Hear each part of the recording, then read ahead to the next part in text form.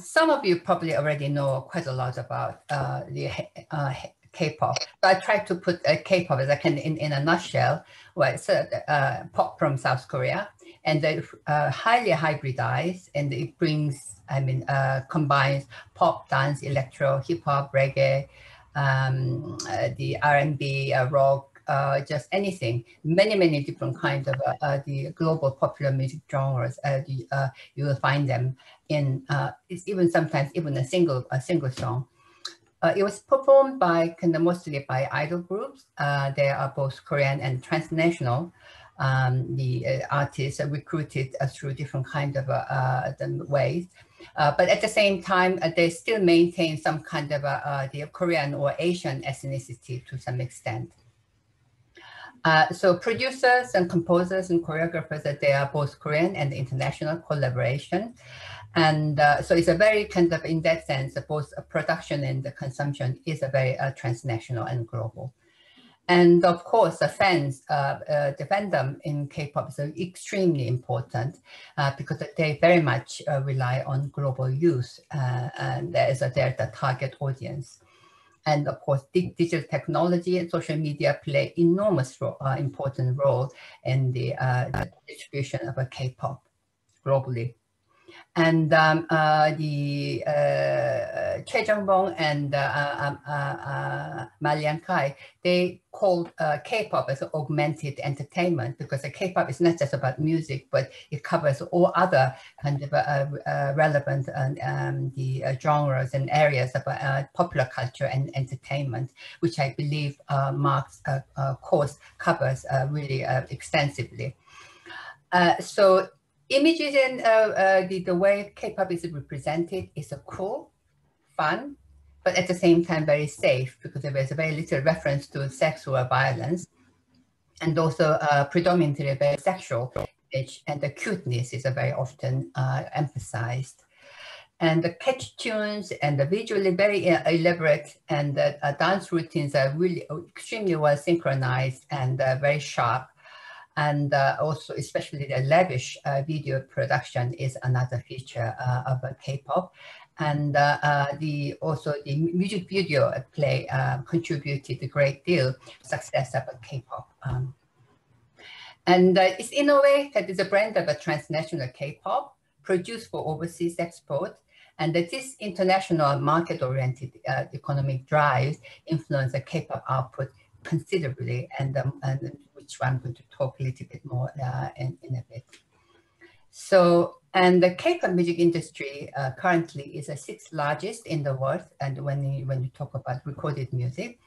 And K-pop also was a 7th favorite music genre according to 2019 Global Listening Report. It's interesting. It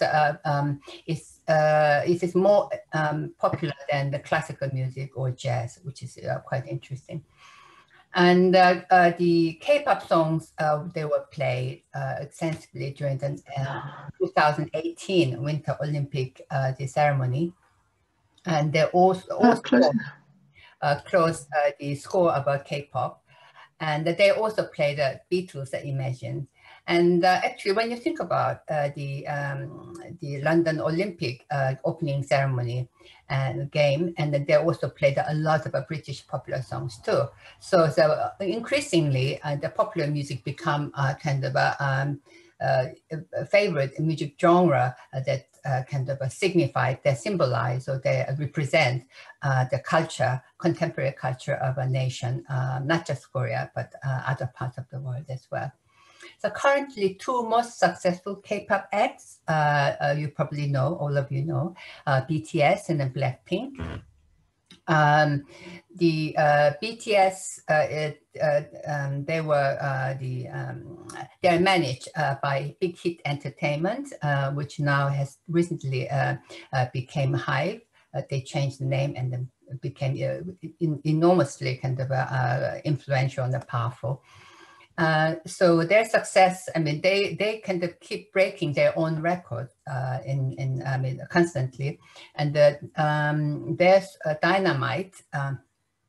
the English language song that made #1 in the Billboard Hot 100, which is a single chart, and the Life Goes On and the second place. So this is the first time ever for Asian popular music or music act to go that high. And the International Federation of Pornographic Industry, they do the global music, research on recording industry. And according to their recent report, BTS is a global recording artist of the year for 2020. So that means that they're on top of the kind of a league in many ways. And the Blackpink, they are managed by YG Entertainment and debuted in 2016. And this is another group which seems to keep breaking their own records. And their last year music video, How Do You Like That? It was the most viewed music video in the first 24 hours of the release of that year. So, and they also made it to the Billboard global the chart, but excluding USA. So Love Sickers and then also the Ice Cream with Selena Gomez also went on to the chart. So this means that they're doing quite well globally and also in the States. But maybe some of you probably, I mean, all of you probably must have seen Psy's Gangnam Style. But in many ways, the Psy's Gangnam Style is not very typical K-pop at all. But at the same time, it became kind of at first encounter for many non-Korean artists, the audience to experience, to hear and see what K-pop is like.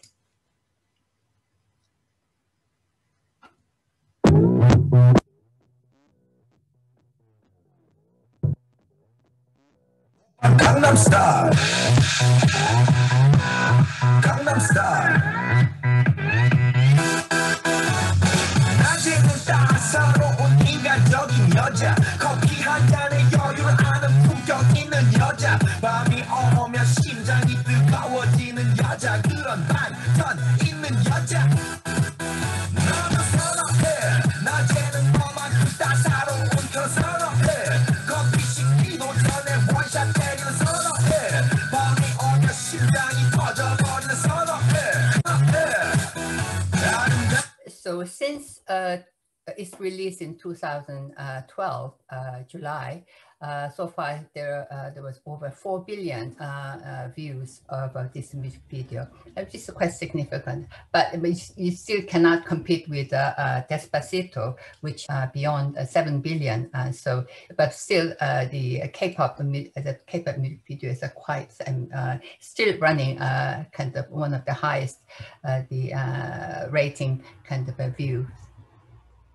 And the Blackpink, this is the one which I will just show just very, very briefly, just to get the flavor of this.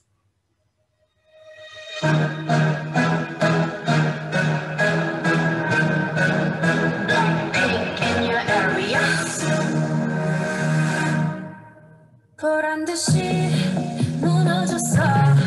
바닥을 뚫고 저 지하까지 엊그처럼 잡겠다고 젊은 손을 뻗어봐도 다시 캄캄한 이곳에 light up the sky 이 두 눈을 보며 kiss you bye 실컷 비웃어라 꼴종이가 이제 하나 둘 셋 how you like that you gon' like that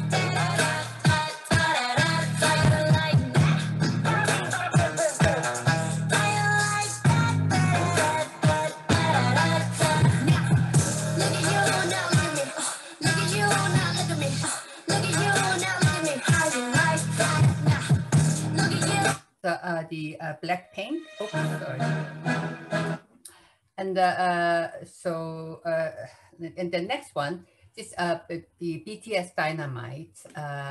This is the one really kind of made BTS enormously successful, and this is the one song which made brought this act to a Billboard #1 on single chart.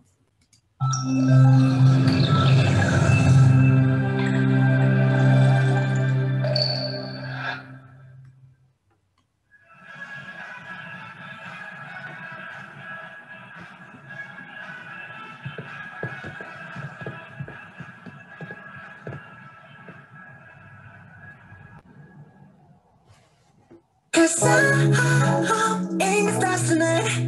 So much me bring the fire, set the night light. Shoes on, get up in the morning, cup of milk, let's rock and roll. Kick out, get the drum, rolling on like a rolling stone.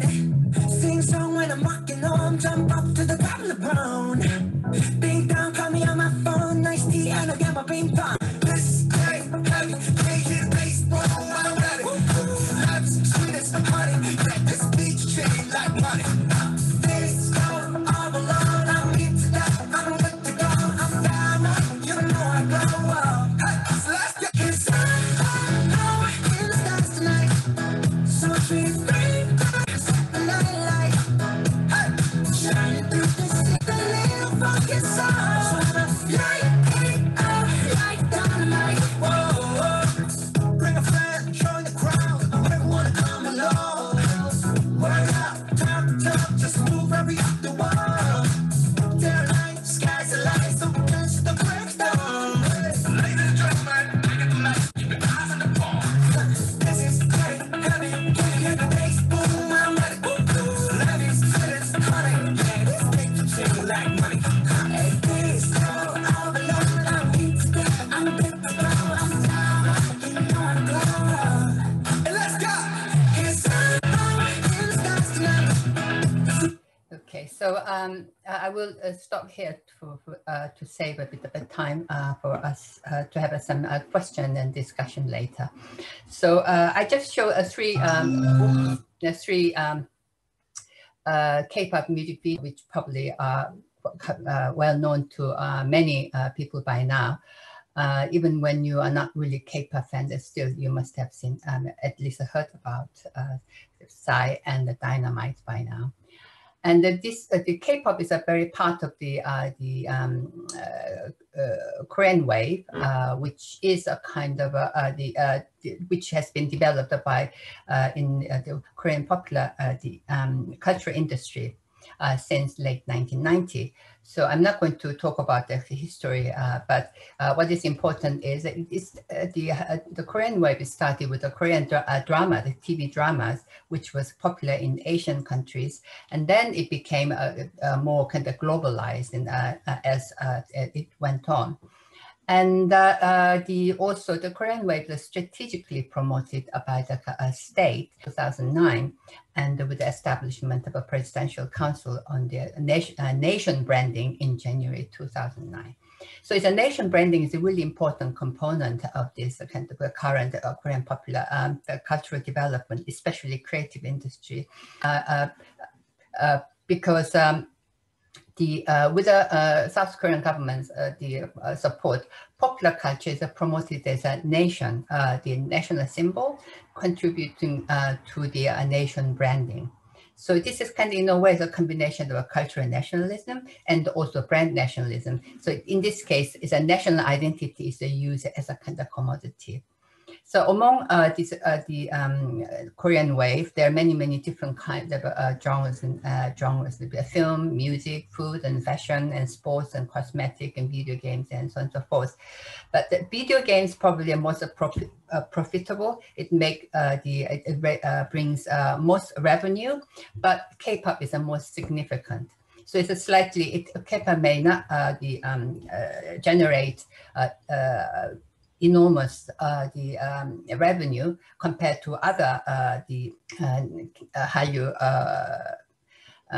Hallyu, but still K-pop is probably the most significant because it is partly because the music video, K-pop music video is freely widely available, free of charge.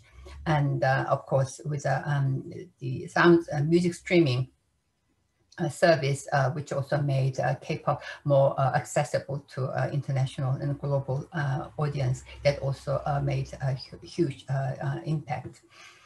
And so in many ways, this is a kind of a music the Korean wave is used as a kind of, has seen as a tool for cultural diplomacy to enhance Korea's the influence and the soft power through the kind of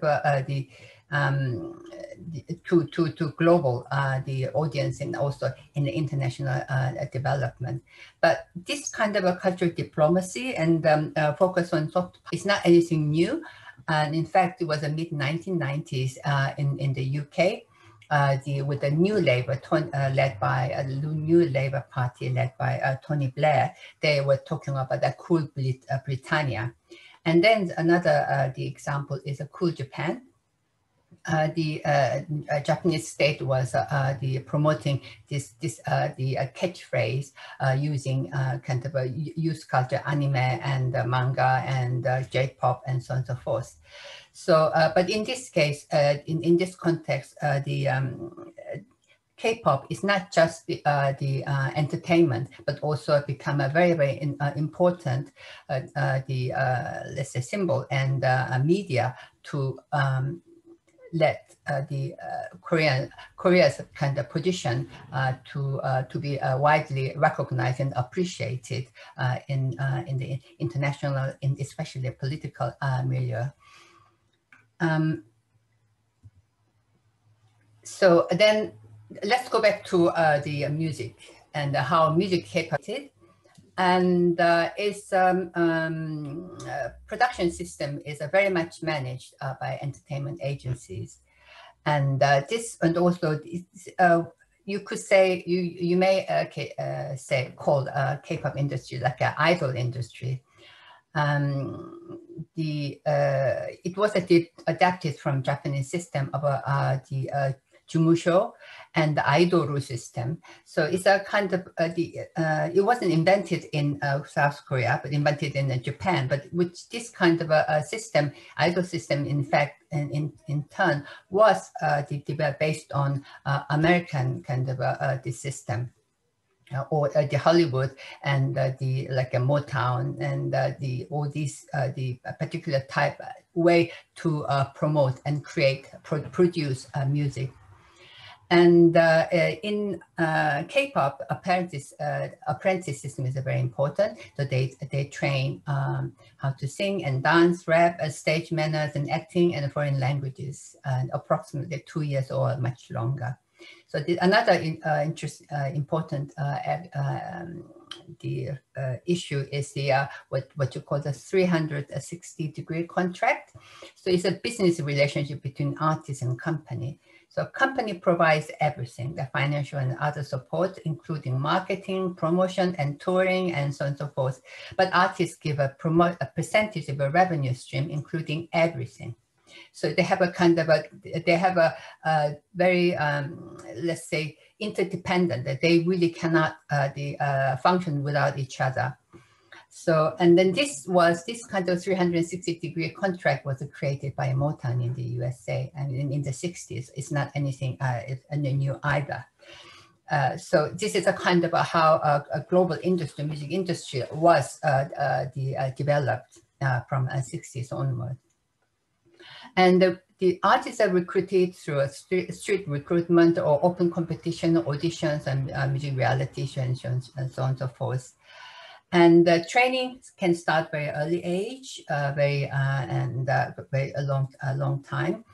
And also another thing is that there's a certain kind of refined organizational identities. So it's a kind of coherent brand like a YG, SM, JYP, and they're kind of their own manufactured or the created individuality and distinctiveness.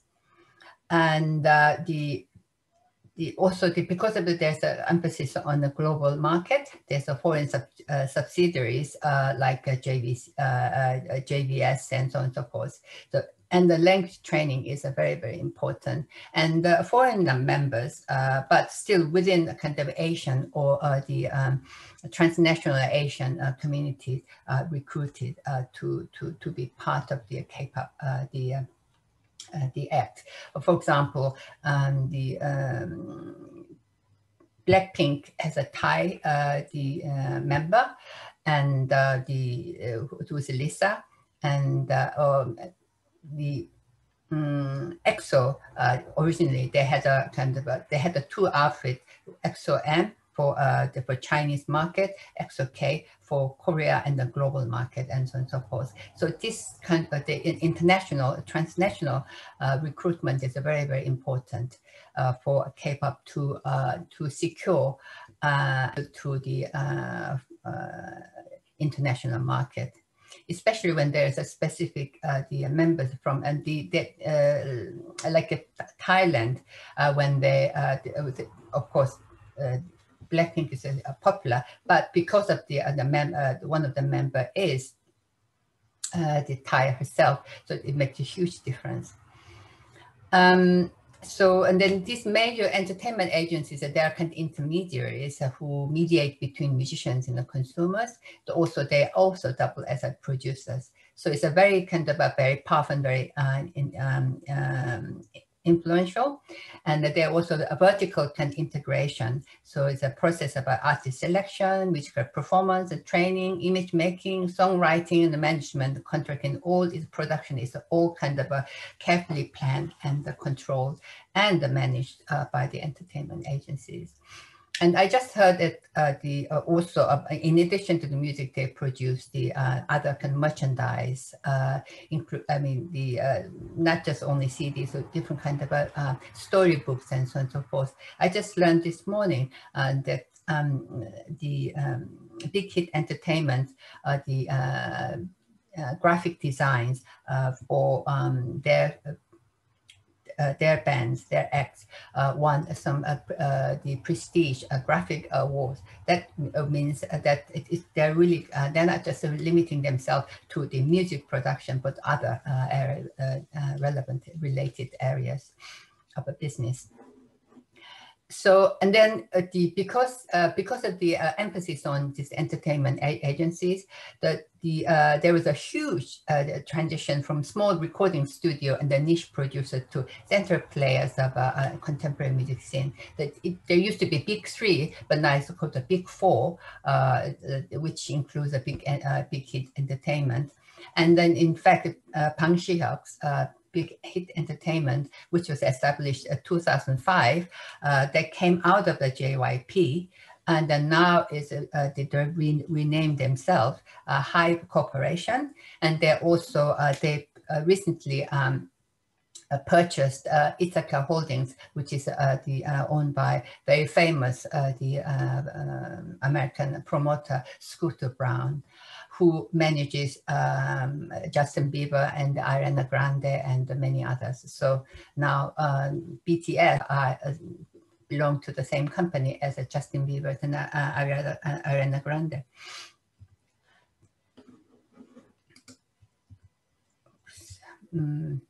Okay, so and when it comes to production process, there's a division of a creative labor. So and the manufacturer of the K-pop music and performance is a Korean talent and management, and the creative content, such as the music, is very much globally kind of global outsourced. Globally outsourced. So let's say from USA and Europe and Japan, and then they will come to a Korean studio, and then they package in a way the way they would like to see it, to fit into their own kind of the artistic planning, and then it will be produced and then distributed globally in Asia, Americas, and Europe and other regions. So, for example, Dynamite BTS Dynamite 2020, this single was BTS their primary vocals, but David Stewart, and actually there are a lot of British artists who were involved in this production of this song. David Stewart was a songwriter and a producer. He wrote the song and also played a lot of instruments and in that recording. And Jessica Agomba, she wrote the lyrics. And P-Dog is the Korean the producer and engineer. He's the one who did the recording engineering and the many others. So it's a very truly global and transnational kind of a collaboration. And here, I want to say a little bit about the K-pop reception in the fans in the UK. And I hope I will have enough time to kind of leave for the discussion. The K-pop, I mean, is popular just about many different parts of the world. But I suppose in a way, the K-pop reception and fans in the fandom in the UK probably specific, which is quite different from Japan or other parts of Europe and or Japan, China and so on and so forth, because it's a kind of part UK being one of the main producers of Anglo-American popular music, but yet when it comes because of the size of the market, it has a slightly different kind of a relationship. And when K-pop was introduced, and mostly UK fans, they were listening to by YouTube and through social media. And some of them, they probably didn't really kind of reveal their kind of fan identity because they were very small minority. So when there was a first K-pop concert in 2012, then the independent report about the SHINee, UK debut of a SHINee, and then the reviewer said K-pop boy band really stir up craze in their fans, and almost like the way the American fans were excited by Beatles in the States in 1960s, a very similar kind of reception or a description of the fan reaction by the media, UK media. And Big Bang, YG Entertainment, of the YG Entertainment, they gave a concert in the Wembley Arena in 2013.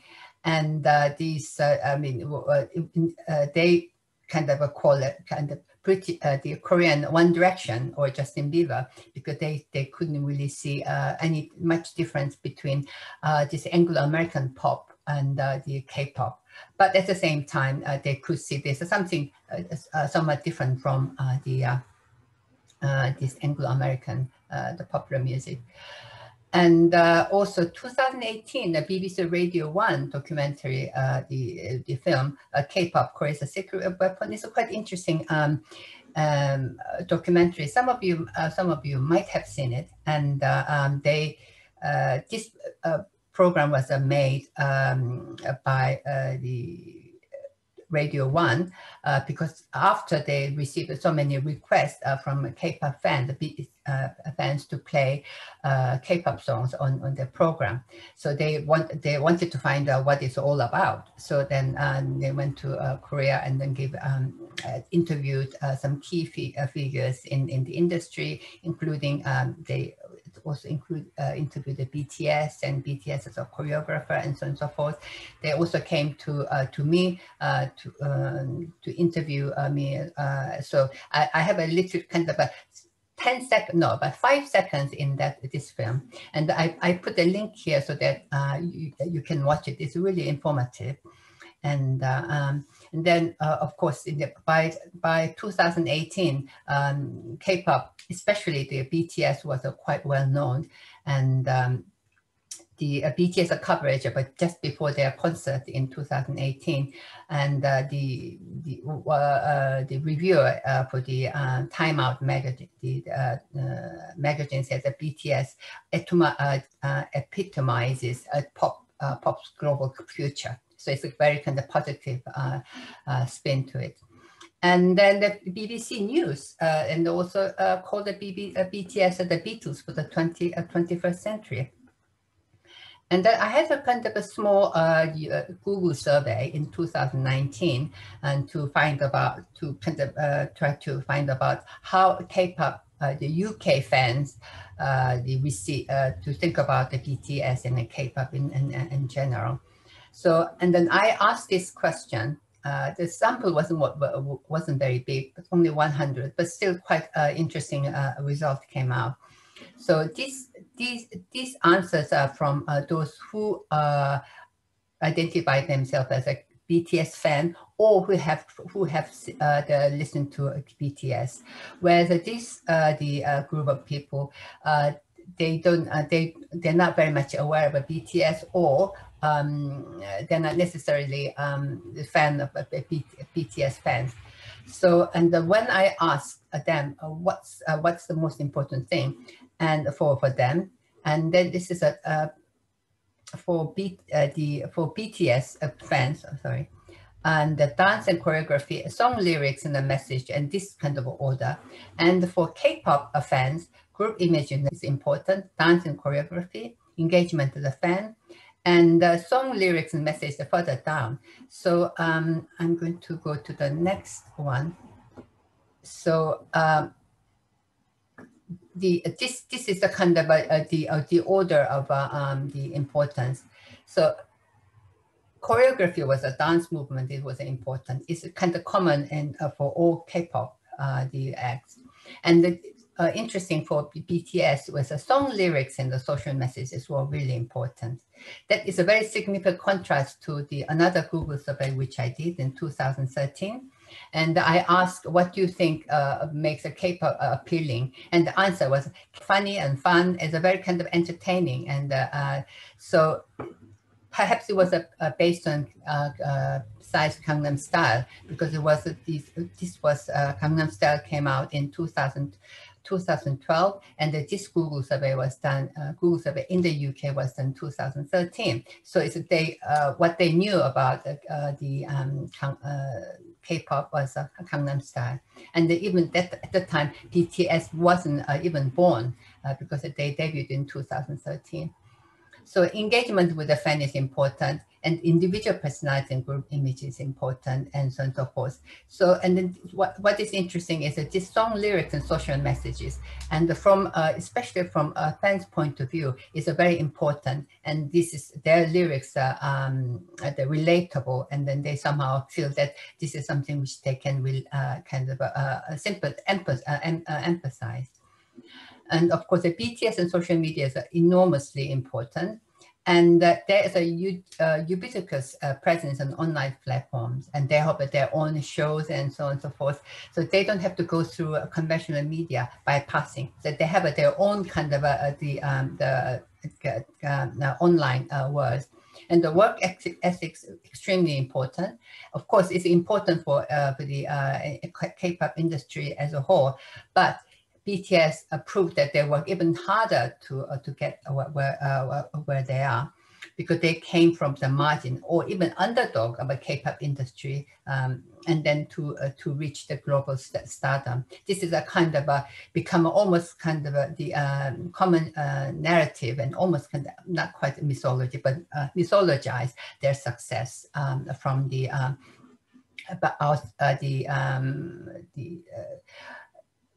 margin and to the to center and to the top of their kind of a league. And another thing is the creative autonomy, and in comparison with the other K-pop acts, and BTS are supposed to have a more the creative autonomy. They're more involved in the writing, and And even the video the production was done by one of the members, and so on and so forth. This gives it an additional element of authenticity and originality to the music. And this is kind of very important image and the position in the music industry, especially in the eyes of a Western media. Yeah. So and so which in a way is probably, although BTS is still part of a K-pop industry, but managed to break the stereotype kind of image, like the factory, like what Seabrook wrote about. K-pop industry is a factory, how the music is a kind of manufactured in such way. So this kind of narrative was a very pervasive, still is in many ways. This is used by many over and over again by many the Western media and the critics and so on and so forth. And the fan demography and the very heterogeneous and cosmopolitan and the multi-ethnic in the UK. But compared to early 2010, the K-pop listeners increased with also a higher percentage of a white population. So it's not just ethnic minorities, but more on the white, the population that begin to listen to K-pop. K-pop fans are also very much kind of, oops, sorry about this. The activists sometimes they're really well known, especially the BTS fans who are known as the ARMY. So this is the last slide. So the title of a lecture which Mark gave me was a K-pop Korean global transnational. The answer to this question is yes and yes and yes, because it's a global and a transnational pop with a Korean characteristics, and both in terms of production and consumption. But at the same time, what does a Koreanness mean here? It can be, it's not really fixed in many ways, because of what Koreanness from Korean state's point of view, from artist's point of view, industry's point of view, can vary, also constantly changing, because identity is not something fixed. It's a kind of becoming thing. And in this case, even Koreanness, the national identity itself, is constantly changing. And the perception about Koreanness by international fans also can be very, very varied, depending on their own cultural disposition and the perspective and their understanding of outside world. Yeah. So, but nevertheless, K-pop is no longer an exotic and subcultural music supported by small devoted fandom. I think it passed that stage completely. And also example of what is termed as a pop 2.0. This is a term which the American writer called Jonathan Karamanika talked about. So it's a mainstream Anglo-American music. When this kind of a music was dominating the globe, it was a pop 1.0, but now we enter the age of a pop 2.0, along with Latin trap and the melody hip hop and other genres, which is a non-Anglo-American pop. So this also shows the changing ecology of the international music market, and above all, the increasing power of the music listeners and the fans who are no longer passive consumers, but important players and activists, and also they have a voice and agencies and also would like to express and support the artists of their choice. I think this probably will end my talk.